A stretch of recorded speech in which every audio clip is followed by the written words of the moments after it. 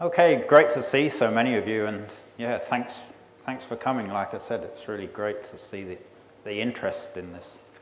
I'm going to try and pass two sort of topics of information over to you tonight. I'm trying to convince you of a couple of themes, really. One is that we understand pretty well from a chemical and physical point of view what's happening with ocean acidification within the general scheme of things.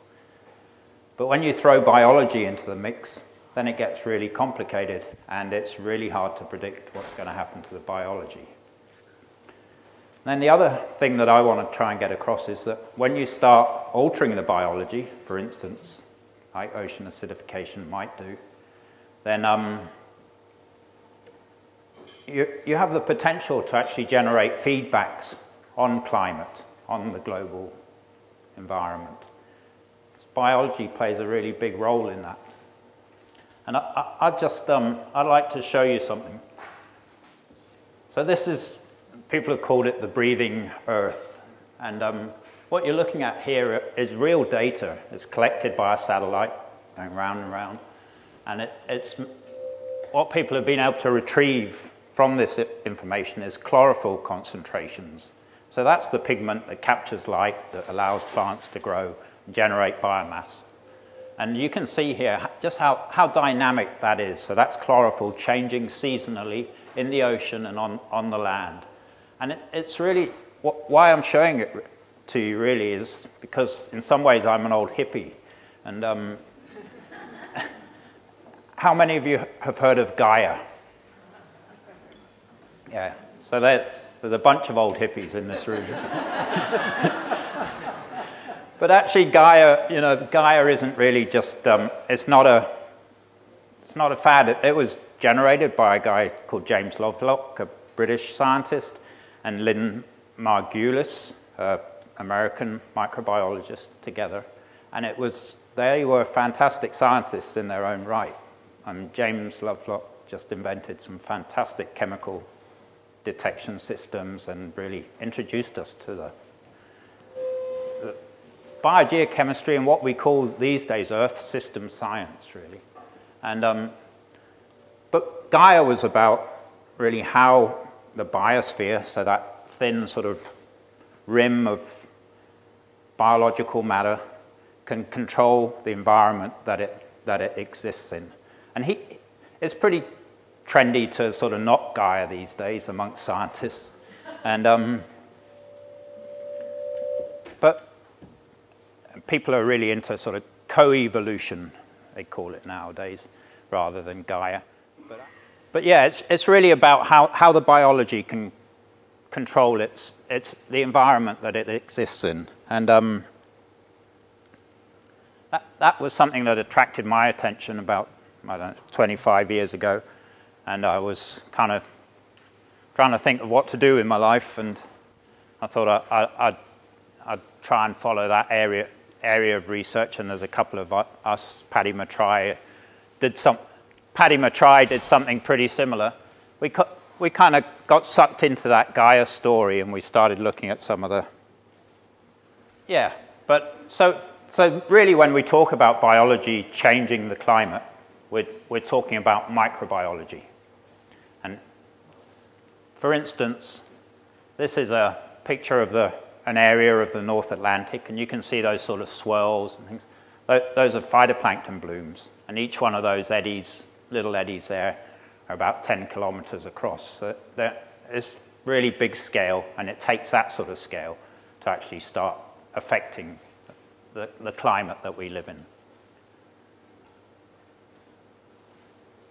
And I'm not going to bore you all with sort of the processes of acidification. I think you've come across it, but lots of times probably, but it's really just about carbon dioxide dissolving into the sea, forms carbonic acid when it gets there. And that dissociates, so sort of splits apart, and some of the carbonic acid ends up as hydrogen ions, and that's really what acidity is, the amount of hydrogen ions in solution. So as we increase carbon dioxide in the atmosphere, that's the red and the black lines, then you also generate an increase in carbon dioxide in the seawater. And that does what we call lowers the ocean pH, and that's just a way of saying that it's increasing the acidity. pH is a really strange thing that I think ocean acidification has suffered with a great deal in trying to explain what's actually happening. But people have, these measurements have been done for a couple of decades now. There's been lots and lots of measurements in the ocean of carbon dioxide. We know how carbon dioxide transfers pretty well between the atmosphere and the ocean. It's pretty well constrained, I think. So actually predicting, you could go home now, predicting it for 100 years, it's going to happen, and we know how much. But kind of what's interesting is to put it in context to, say, temperature change.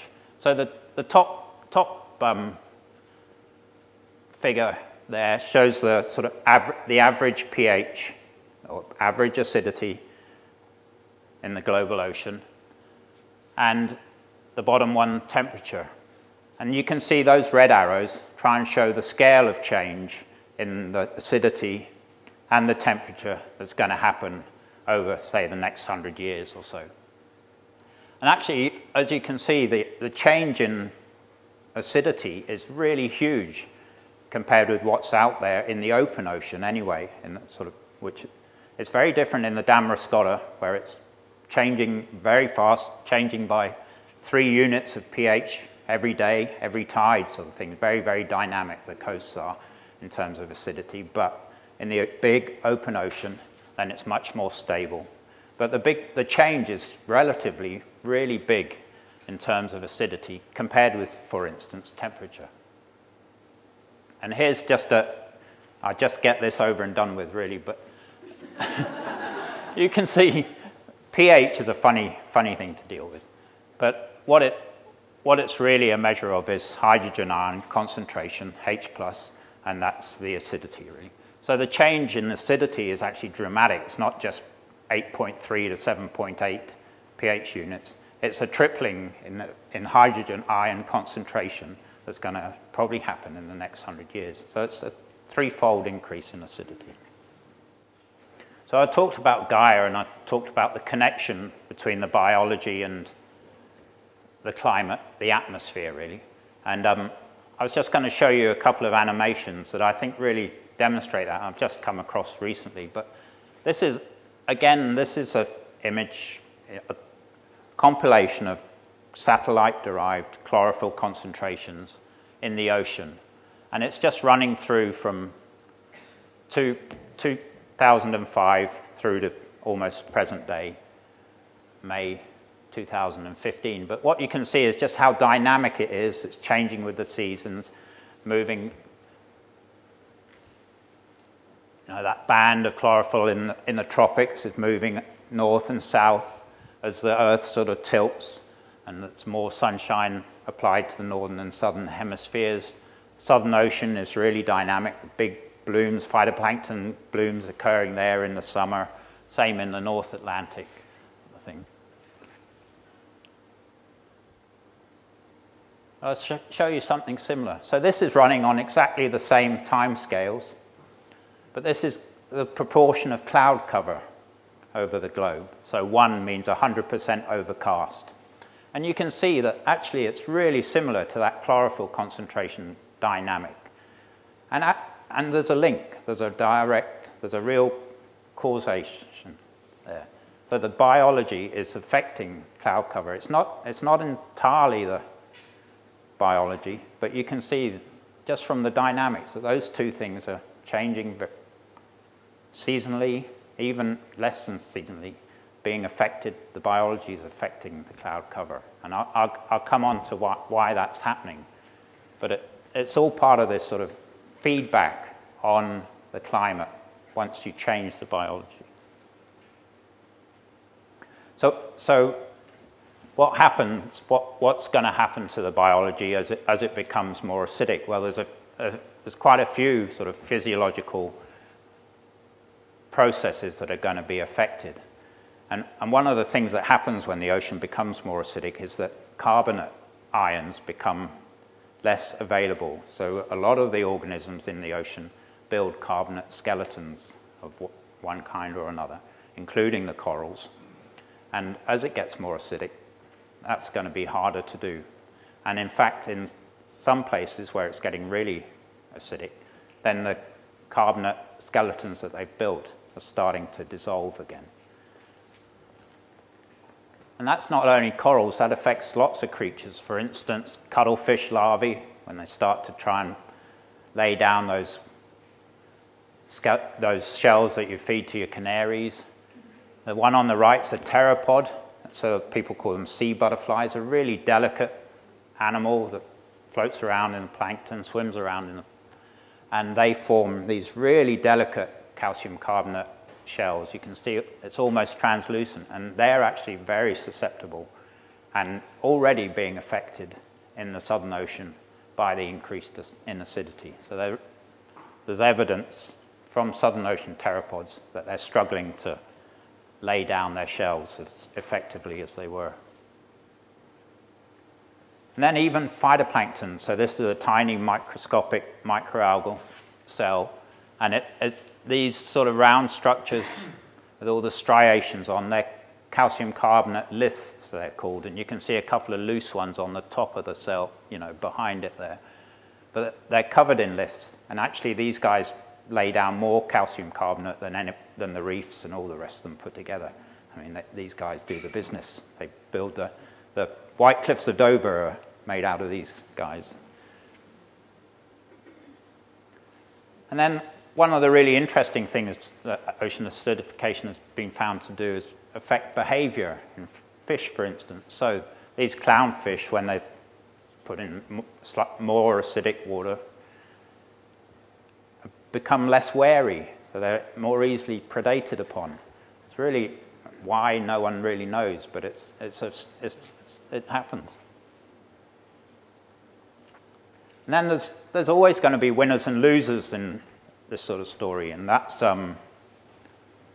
true for diatoms. So these are, again, microscopic algae floating around in the ocean, and they take up carbon dioxide to photosynthesize. So as there's more carbon dioxide dissolving in the ocean, you'd think that they'd be able to photosynthesize faster, maybe, if carbon dioxide is the limiting thing.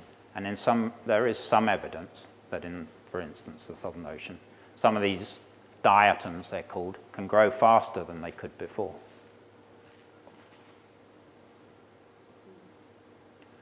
And again, similar sort of creature, another different type of phytoplankton, but these guys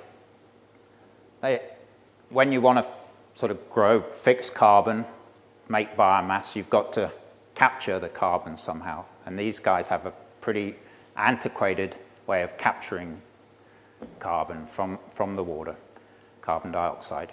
And it looks like if you increase the carbon dioxide concentrations in the seawater, then they'll be able to capture it more effectively and grow faster. So they might be winners in this story.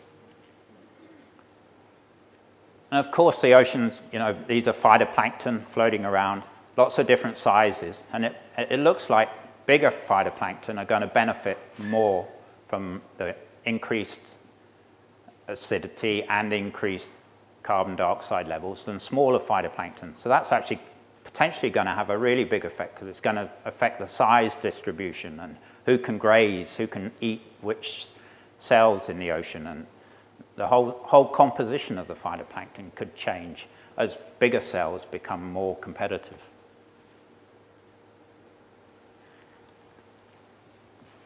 How are we doing? Any questions? No. So I was going to spend a little bit of time just talking about how some of the sort of difficulties in experimentally determining what's going to happen to the biology when they're faced with ocean acidification. And when ocean acidification first came up as this sort of big environmental stress, really, that might happen, and people had to think, how are we going to test what the biology is going to respond, or how the biology is going to respond? And started off and, fairly naively just took an organism off the shore, for instance, and put it in varying amounts of acidic, different pots of water with varying amounts of acidity, and just measured lots of different parameters and saw how it coped, So some of them did okay, some of them didn't. But what can you derive from that? It's not that simple. And one of the reasons is that, for instance, oysters, you take these are actually, I'm ashamed to say these are Pacific oysters, but you take these guys and put them in pretty acidic water, these adult oysters, and they're pretty tough. They can cope with it, certainly until the scientist gets bored anyway with measuring things. But you take the larvae, and that's a whole different story. So they're produced, you have to take into account the life history. And these guys produce larvae that end up in the plankton, and then they've got to settle back down on a rock somewhere and start trying to lay down one of these calcium carbonate shells. And that's turned out to be pretty critical for the guys who are trying to grow oysters on the west coast of the States. So on that sort of California, Oregon coast, it's a really good sort of experimental model for ocean acidification, because northerly winds come down that coast and they drive surface water offshore, and that sucks deep water up from the bottom, and that water's rich in carbon dioxide, and it's acidic. So when it's cold and it comes up near the coast, and that's what the hatchery guys, the oyster hatchery guys, have been trying to grow their oysters in. And suddenly, sort of a decade ago, they started having real trouble because that deep water's got more and more acidic. And that's had a really big effect on the oyster aquaculture and fishery on the west coast there. And it wasn't until some of the scientists from Oregon State and Scripps gave these guys some decent equipment, decent analytical tools, and put them in their hatcheries, they realized it was the oceans getting more acidic, and that was causing the juvenile oysters not to be able to grow. So actually, some of these guys are even going to Hawaii now and setting up hatcheries, or pumping carbon dioxide through their, extracting carbon dioxide and taking surface water, doing all sorts of things to try and prevent this acidification effect on the juvenile oysters. Yeah, that's, whoosh. Sorry.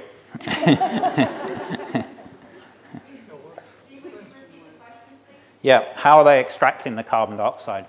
Well, one way to do it is to bubble air through the water at that has a lower or no carbon dioxide in it, for instance. And then you'll take out, it'll come to equilibrium, for instance. That's one way of doing it.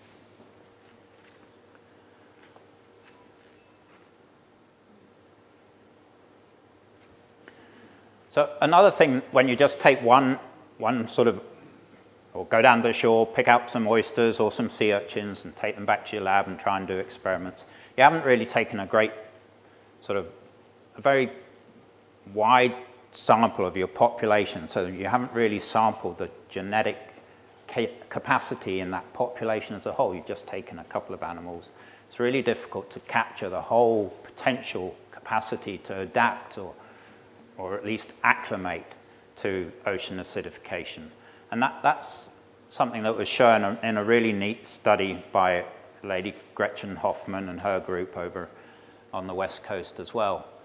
And they noticed that in that acidic water that's coming up to the surface, sometimes when it was really acidic, the juvenile sea urchins got small, they're floating around in the plankton. They're pretty crazy looking things. I should have put a picture up of them. But they got smaller and smaller and less viable. And that was because things were getting acidic and it was harder for them to lay down these shells that they needed to build their skeletons. But in amongst those sort of small, weak juveniles, the group often saw a few bigger individuals. And it turned out that these bigger individuals were actually coming from up north of where most of the sort of upwelling is occurring and the waters are more acidic. And it turns out that those sea urchins, so up in northern California, are more robust to acidification than the southern population, southern members of the population. And they did some really neat studies. They took some from the north and they bred them with the individuals from the south. Then they found that actually the juveniles were, again, much, somewhere in between, but more resistant to the acidification. And that just shows you, that within that sort of big latitudinal range, there's some real capacity within the population, so genetic capacity to deal with some big environmental changes. And that's something really difficult to take into account sort of experimentally and predictively. And then as, that sort of acclimatory changes. And the other thing is evolution, how quickly are things going to evolve? Carbon dioxide in the atmosphere is changing really fast, and much faster than it probably has ever done before, but it's still a few hundred years, and microbes, how quickly can they evolve? Can they cope with it by evolving? And that's quite a hard thing to get a handle on as well, how fast do things evolve. But it's surprisingly quick, and it's even surprisingly quick in humans. And these guys, I grew up near where this photo was taken. These guys are Maasai from Kenya or northern Tanzania. And apart from having sort of genetic adaptations to jump really high, they have another pretty strange adaptation which we have as well, and that's this lactose tolerance, or lactase persistence. So most mammals who feed on milk as youngsters lose the ability to digest milk. Once they're weaned, no point in being able to digest milk. They just lose the capability to do that. But some of the pastoralists, like Northern Europeans, some of the Africans, a few groups of people in Asia, they have a gene that just keeps producing the enzyme that allows you to digest milk throughout your life. And that's something that's only evolved since people started keeping dairy cows. So actually for us, it's probably about 10,000 years. For the Maasai, these guys, it's probably about 3,500 years. And when you break that down to generations, that's only, a few hundred generations. It's not very long for something like that to evolve, really. So it's actually really easy to keep microbes in for 200 generations. Some of them divide 7 times a day, something like that. It doesn't take long. But so there's been some really great studies on how fast things mutate, and particularly how fast microbes mutate. And one of the so in order to evolve, you've got to mutate, really, especially if you're a microbe. And one of the earliest studies was by a guy called William Dallinger, and this was in Darwin's time. He did these experiments. So he was a minister, but he's also a great scientist. And you can't really see it very clearly, but those sort of little round things are animals, so microbial animals. And what he did, he took them out of the environment and kept them in this sort of incubator thing on the right there. And they were growing at about 60 degrees Fahrenheit. And they were pretty happy there. And if you raised the temperature to about 72, they could just about cope. But if you took it much higher, they all died. So over actually a 7-year period, he just gradually increased the temperature that they were living at. And sure enough, they started evolving to catch up with that. And he got them up to 158 degrees Fahrenheit. But what was interesting was they couldn't come back down. They couldn't grow at 60 anymore. So he wrote to Darwin and said, hey, mate, you're right. Things do this, isn't it? And yeah, Darwin sent back something like, truly remarkable. There you go.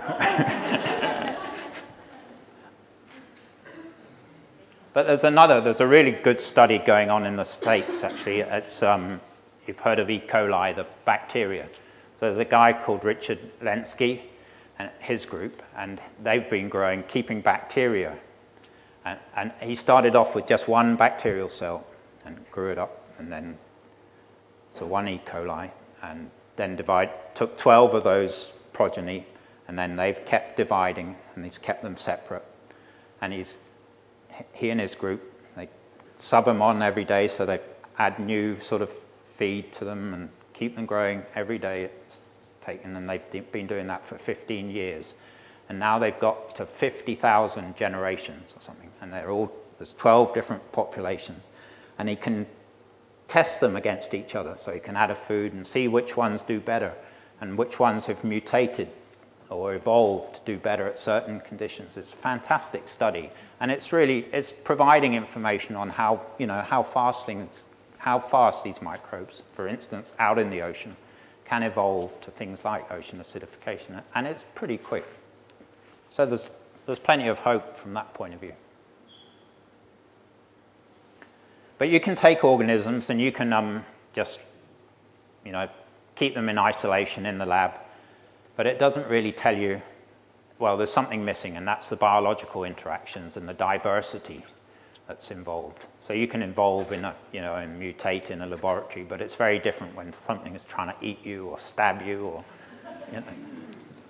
And there's an incredible amount of diversity out there as well, And the more we look into the diversity in the ocean, especially in the microbiology, and the more there is, the harder you look, the more you find, really. And so there's always going to be someone there who's going to step up to the plate and take over if you have your fitness levels sort of start to drop or something like that.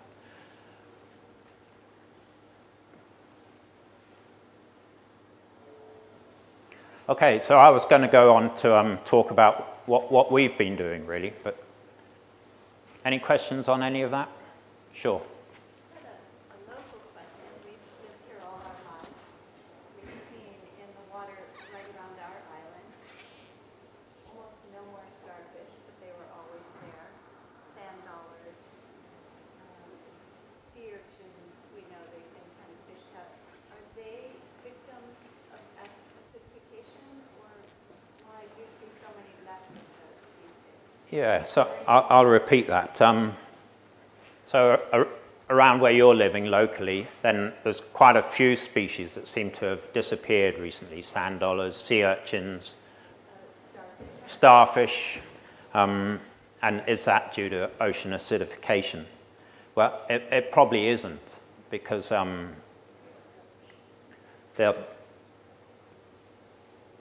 acidification is happening in the Gulf of Maine, but there's lots of other environmental pressures that are happening probably faster and to a greater extent just at the moment. But also you've got to throw in biology and humans, I think. And there's certain predators moving into the area that have wiped out some of these populations, and there's plenty of fishing going on. So I don't think that sort of change could probably be attributed to ocean acidification. But I think there's lots of other environmental pressures or stresses that are involved. And I'll talk a little bit about that in a minute. But what about the effect on the lobster population? Are they also creating shells of calcium carbonate? yeah, so what's going to happen to the lobster population?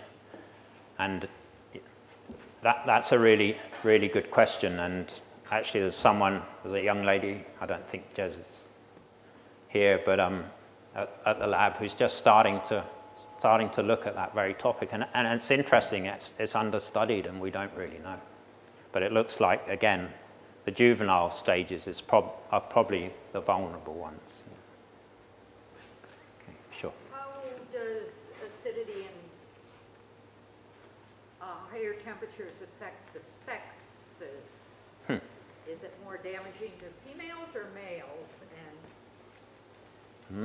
or the same? It's high temperature and acidity, more damaging to females than males. Yeah, I don't know. No. It's a good, and it probably, you know, there probably are organisms out there that are differentially affected for some reason, but yeah, I can't really think why. I think, you know, some of these creatures broadcast their eggs and sperm into the water, and it might be that it's at that level that it would have most effect. You know, I don't know. Yeah. Sure.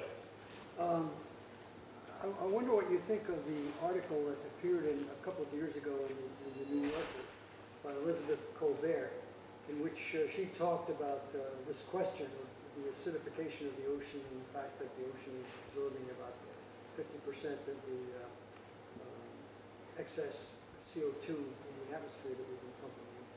And her forecast was truly frightening. Her expectation with respect to the biology was that all shellfish would cease to exist, starting with the microatomic, or the little tiny things that you described earlier. I wonder what you think of her conclusion. So, yeah, that's a long one to repeat, but... So, in some ways, you know, that's a sort of doom and gloom prediction, isn't it?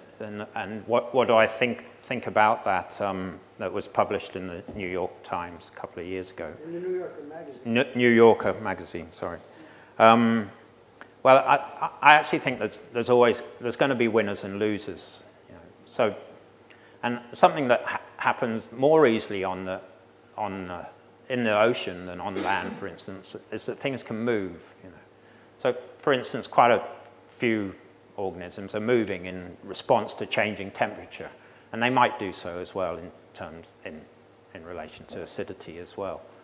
So it's going to benefit some of them. You know, some phytoplankton might grow faster than others, for instance.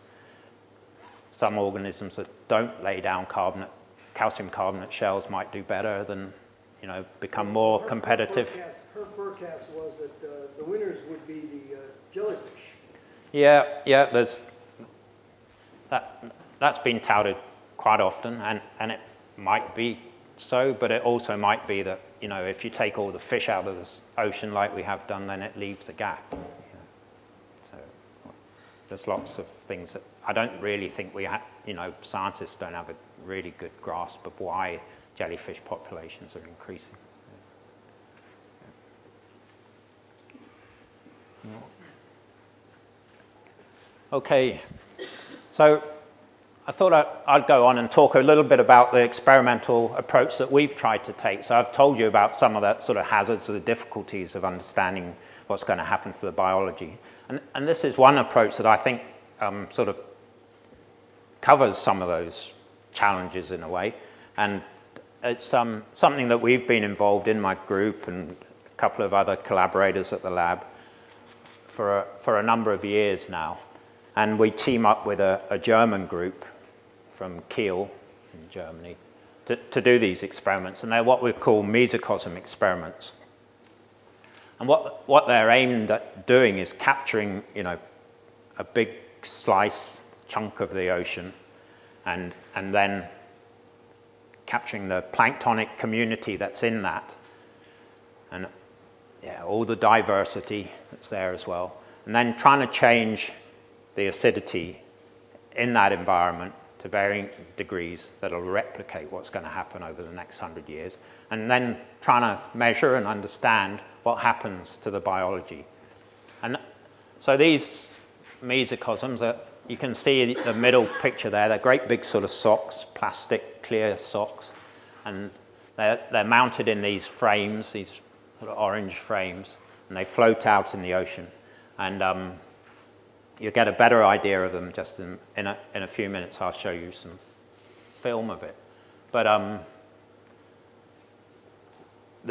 we have 9 of them and go various places in the world. This was up in Svalbard in the Arctic. And put them out there, and then let them drift around for a few days, and then close them all at the same time, so that hopefully they've got all the same sort of planktonic communities in them.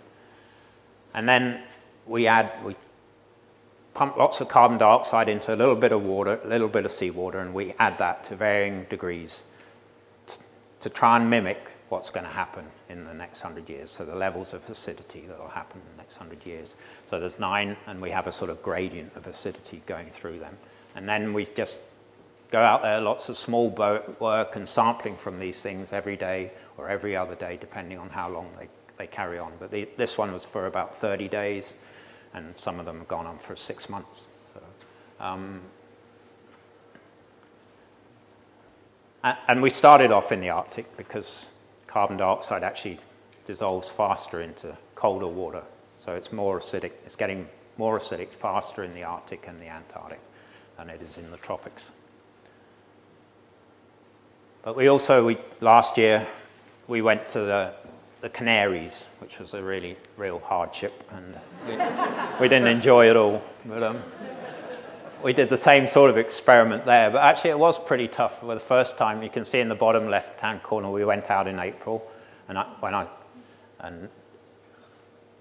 we got, that winter was the stormiest winter in the North Atlantic for a very long time, and we got hit by a really fierce storm and bust all the mesocosms, and that was the end of the experiment. So we went back again in September and did it again, and it went a bit round the corner into a bit more of a sheltered place, and it worked great. But you can see, you get an idea of what's happening there, and then this sort of spiky thing at the bottom is actually how we add the carbon dioxide. So it's a tube, and we pump water down through it, and you lower the tube down through the mesocosms up and down, and add that sort of acidic water to them over several days. So it's pretty gradual. And then this is some film that my research associate Kevin Posman, he's just here, he took whilst he was there, and it's great. It gives you a real good flavour of how the experiments work. So this is the coast of Gran Canaria. This is flying in on the plane, and you can see that the bay that we were working is at the top left-hand corner there. And then these are those structures getting actually picked up by a ship in this case. And so it's a really big logistical exercise. And then every day they're moored they were about 7 miles away. And so we had to travel out there every morning and sample them. And you can see how much gear is involved, and cruising across Melanara Bay in the early hours of the morning. Everyone fairly bleary-eyed, sort of thing. Yeah, it's great, and you can see a big sort of mountain on Gran Canaria, and that's how to wake up. And it's always early dawn work, really, and lots of small boats just trying to sample from each of the mesocosms, take various measurements, and yeah, it's actually really good fun. That's a great part of the job, and yeah, whizzing around in Zodiacs, doing that sort of stuff, and you can see the guys with the tube. The mesocosms actually have a sediment, what's called a sediment trap in the bottom, and that has a tube that allows you to suck out anything that's sort of floated down to the bottom. That's quite an important parameter in this case, and and this is really useful footage because it shows you just how deep that is. So it's a really good sample of, the upper mixed layer, we call it, in the ocean, the surface ocean, really. And it's quite difficult to get a representative sample from that. So this is Kevin we had an ingenious sort of hose that you lowered down through the water column, and as it was lowering, there was a vacuum, and it pumped water into a what we call a carboy, just a jerry can, and then that's the mothership that all the glass was kept on the aluminium ship, so it wasn't all the glassware. If you had to collect glass bottles or something, that you don't get broken. And yeah, you can just see it just shows you a bit of the setup. But yeah, it's great fun, great conditions most of the time in the Canaries. And What was it like doing this in the Arctic then? yeah, it was a little bit, a little bit different, but yeah, it's still great, you know, great fun. The field work's great fun. And sorry, yep. Is this a large enough sample to where your boat engine exhaust? So this is a big sample that your boat engine exhaust isn't screwing with your chemistry? Yeah, that's a good question, but yeah, hopefully not. And not a lot of gas exchange, I don't think, across that fairly small sort of surface area in those tubes. We hoped, you know. But yeah, always that sort of thing has to be borne in mind. Good point. And then, you know, then the real work begins. You get back home and back to the lab, and that's Kirsten, postdoc working on the project, and Kevin doing the analyses, and yeah, keep them busy, and me just keeping out of it as usual. You know? And then yeah, so it's a huge logistical thing, and that's all done by the Germans, luckily, and they do it much better than I could.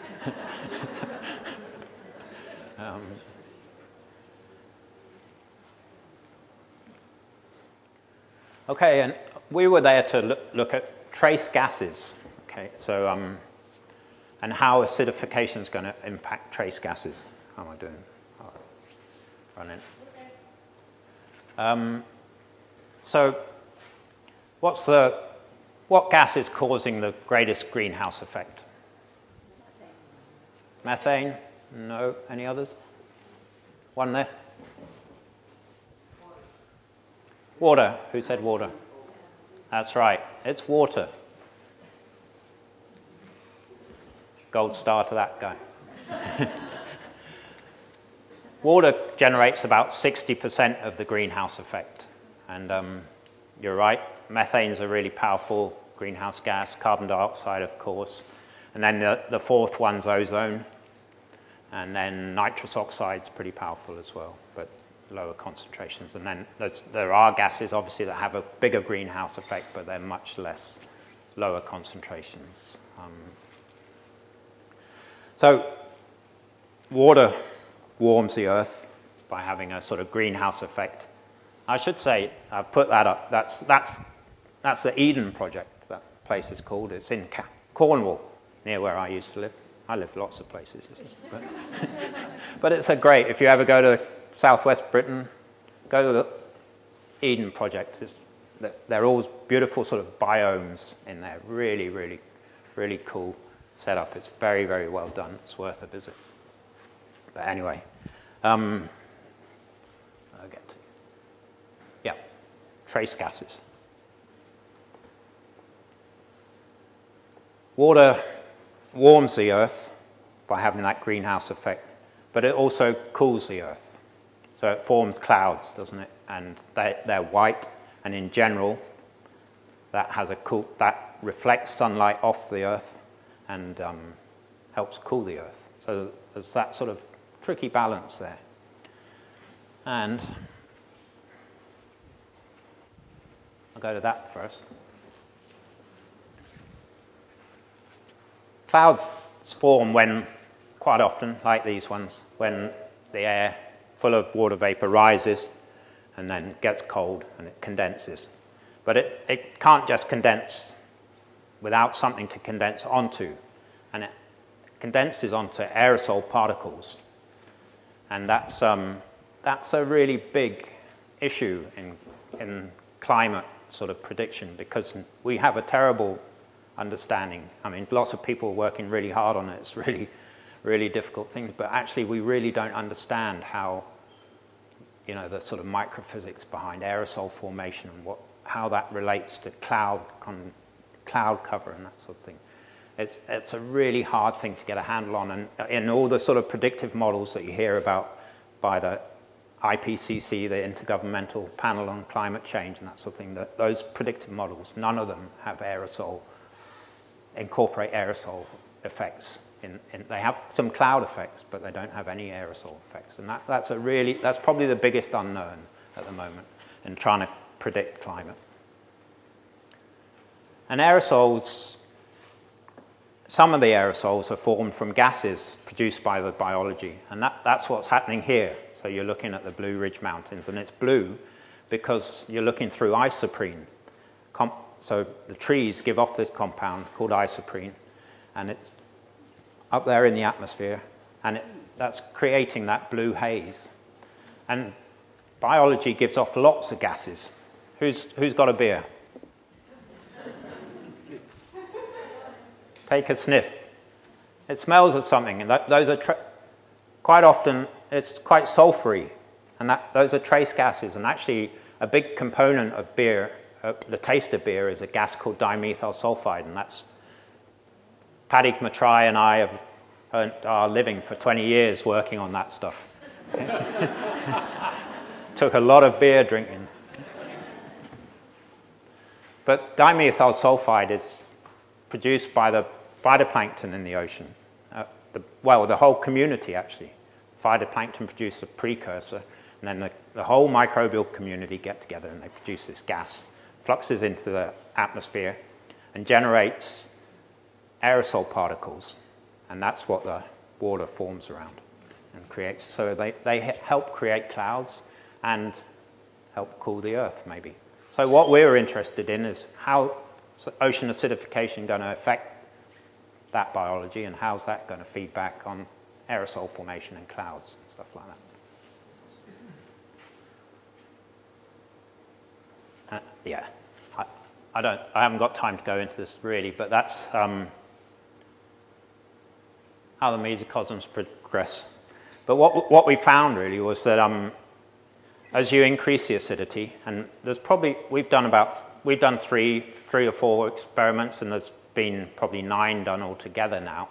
And I think 6 of the 9 or 7 of the 9 show the same sort of response. So as you increase acidity in these mesocosms, then you actually generate a decrease in this DMS concentration and a decrease in the emission of DMS potentially to the atmosphere. So if you take those experiments, and you take that result, and you put it in a global model, one of these mathematical models that the climate guys use. So we teamed up with some people from the Max Planck Institute of Meteorology in Germany, and they plugged this idea into their model.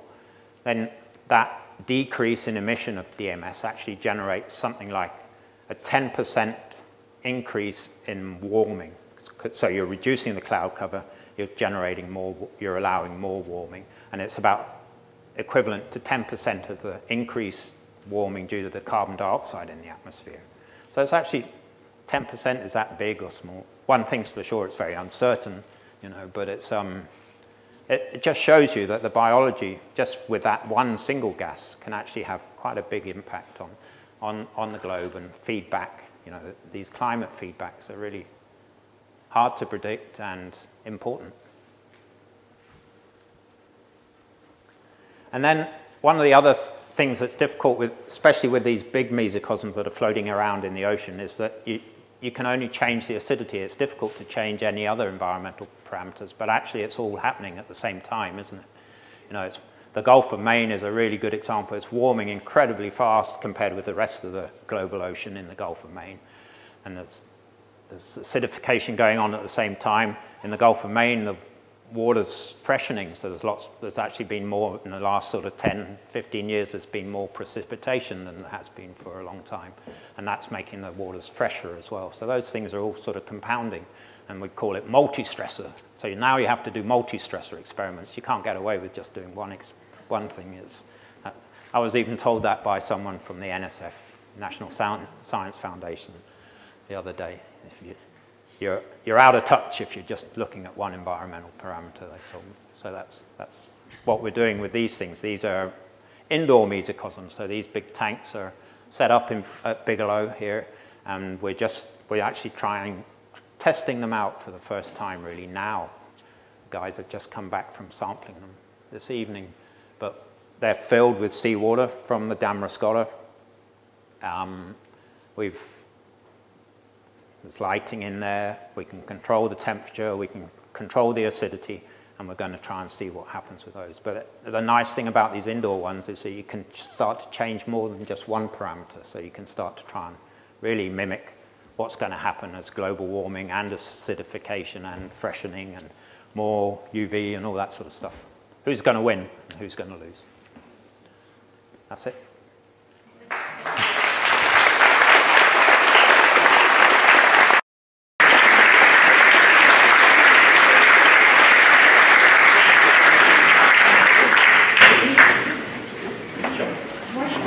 The increase in temperature decreases the solubility of carbon dioxide.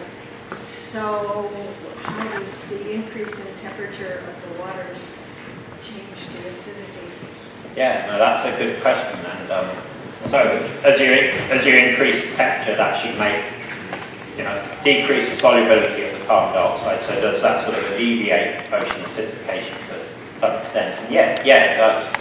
I mean, it does. But the relative changes are still, the general trend is still going to be an acidification alongside the warming. But yeah, it's a very good point. And yep. Hi, I'm Dr. James Hansen, formerly with NASA, the climate scientist, has said on so many occasions that the increase in CO2 will be catastrophic for the Earth and our environment. And what we were saying is that the environment is adaptable. Do you want to clarify your position? So do I want to clarify my position? Because I'm saying that biology might adapt to an increasing carbon dioxide concentration.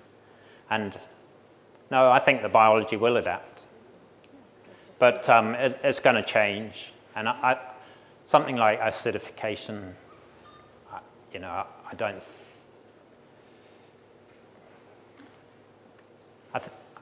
I think the temperature change is a bigger issue, really, and I think that's something that we might not be able to adapt to, because there might become a point where things really become catastrophic, and I think that's going to be a bigger issue than the acidification, really. But biology, yeah, there'll still be biology around even when that happens. It might not be humans.